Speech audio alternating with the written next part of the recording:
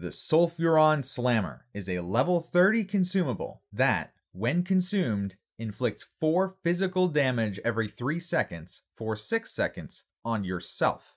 It has a 1-second cooldown and applies no GCD on your other abilities. The damage over time effect classifies as a buff and can stack with itself under rare, uncertain conditions. It also classifies as an alcoholic beverage of the highest caliber. The Sulfuron Slammer can only be purchased from Plugger Spazring in the Grim Guzzler of the Blackrock Depths at 20 silver apiece.